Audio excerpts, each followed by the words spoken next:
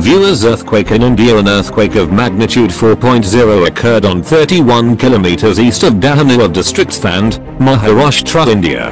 The German Research Center for Geosciences, GFZ, reported. The quake hit at a shallow depth of 10 kilometers beneath the epicenter near Dahanu, Maharashtra, India, evening on Wednesday, the 1st of December, 2021. At 3:43 p.m. local time. Viewers, a second report was later issued by the European Mediterranean Seismological Center, EMSC, which listed it as a magnitude 4.3 earthquake. Based on the preliminary seismic data, the quake should have been widely felt by almost everyone in the area of the epicenter. It might have caused light to moderate damage. Please subscribe my channel, like and share. Thanks.